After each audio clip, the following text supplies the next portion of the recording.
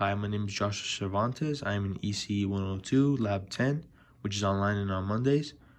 I'm going to be demoing part 2 of Lab 10, which is the design of counters lab.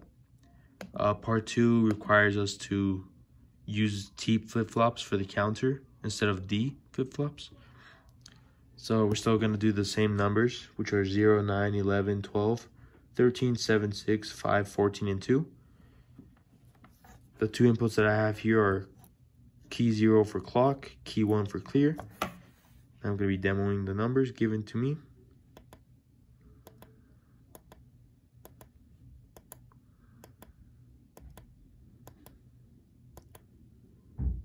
And back to 0. Oh, and this is the circuit that I use using T flip-flops.